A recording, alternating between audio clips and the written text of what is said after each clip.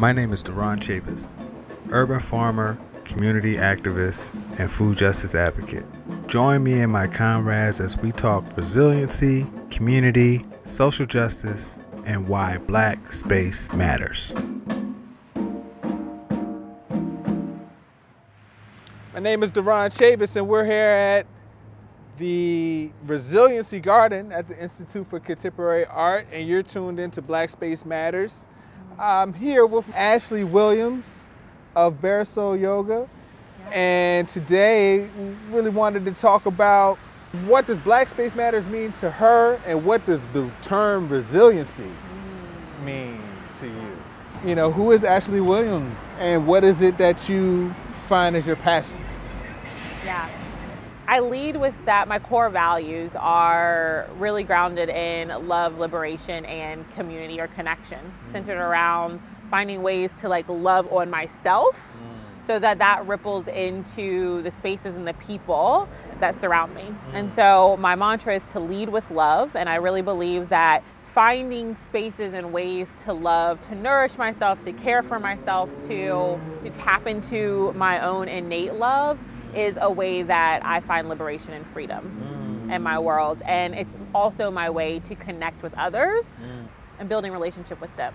And so that's who I am. I really strive to maintain constant love throughout my life, but I really strive just to show up to who I am each and every day. And so my why is just to create connection. Nice. So tell us a little bit about Baresoul Yoga and the work you do through that platform. Yeah, so Baresoul Yoga is a community-based, started out as a community-based organization, really just to create accessible and approachable ways to wellness through the vehicle and the principles and practices of yoga and meditation. And so I founded yoga for my own personal well-being in 2012 at a time where I needed to create space for my own well-being, at a time during grief, at a time during loss. And during that time, I found this space and this skill that was helping me manage. And so Baresoul Yoga became to me a way that I shared my own journey with the world, specifically my family and my friends in the Black community, in my community. And we didn't really have this access to the practice of yoga.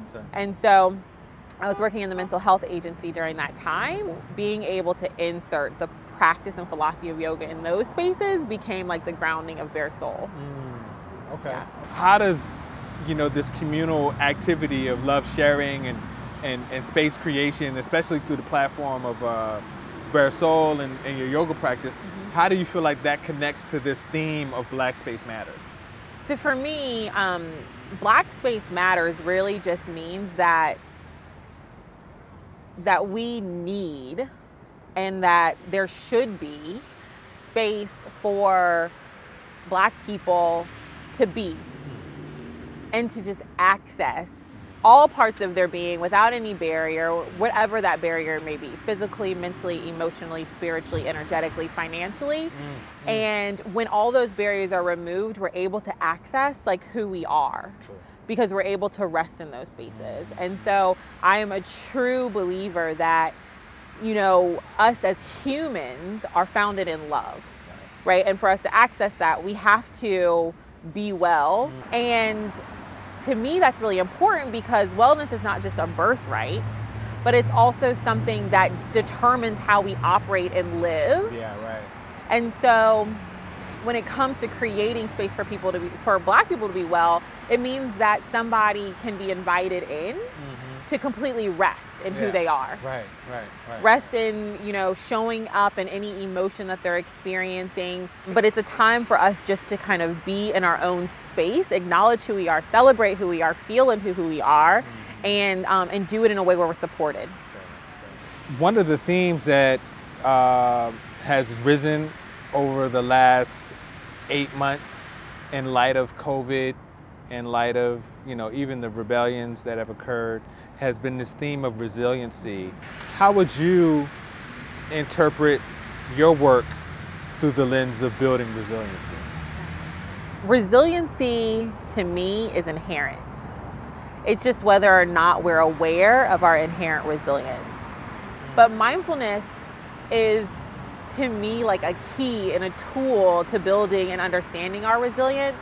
The definition of mindfulness is really just to be present in your moment, to tap into our feelings, to tap into our thoughts, to tap into our experience in a way that's accepting and non-judgmental, and it acknowledges who we are.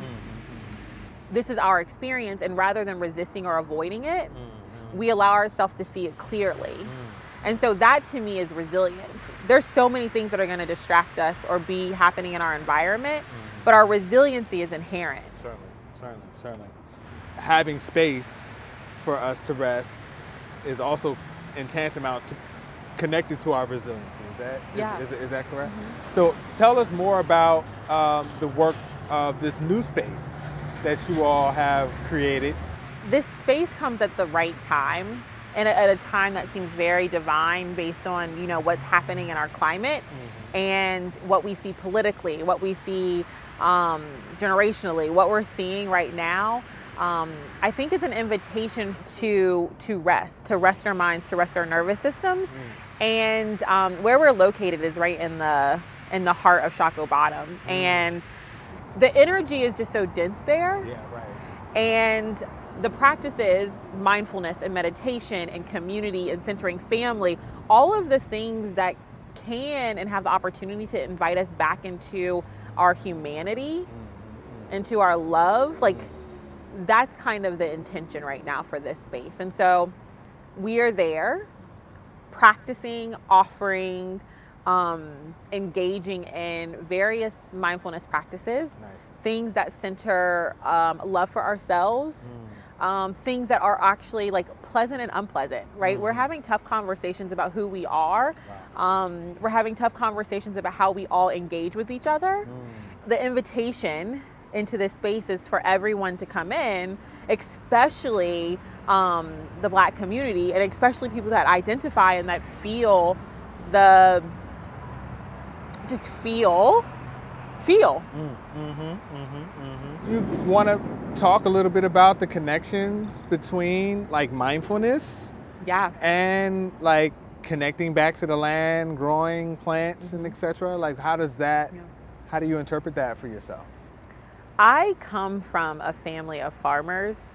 Current moment time in life and living in a city and, you know, being an entrepreneur has removed me from that space. And so my mindfulness showed up in lots of different ways. So I received the Resiliency Garden box, I guess in the middle of the summer when things had slowed down, but also a time where, you know, there was space, but there was also lots of emotion and feeling. To me, the garden really connected me back to like who I am at my essence. I was able to take a space and like feel, right? Explore my senses, which seems so like explore our senses, but to really like feel the earth from which I come and from which my family comes, put something into the things that I put into my body.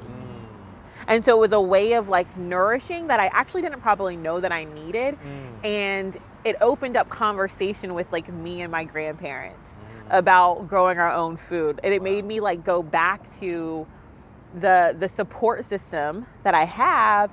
And I spent a lot of time talking to my family about, you know, their experiences growing up. And so I'm always reminded of their resilience. And so this gave me just like one more thing to connect with them on and to understand, because I truly believe that I would not be who I am or where I am if I didn't like reach back and really settle into time spent with my ancestors, both in the physical but in the present, but also like energetically. And so that was like a part of connecting for me, because I could talk to my grandpa about like growing garlic, right? And like what was his experience and why. So what's making you excited for, you know, the months to come as we enter into this new season, you know, new administration? What's piquing your interest and what's making you excited? Right now I'm noticing just so much acknowledgement of like who we actually are.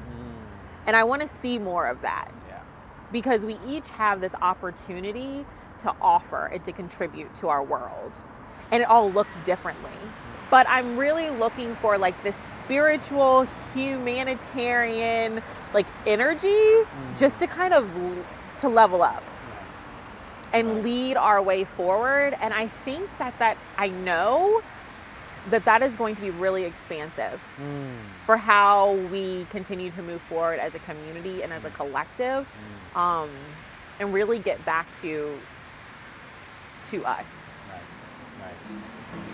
Thank you, Ashley. I appreciate you. Thank you for all your work and inviting me into this beautiful space.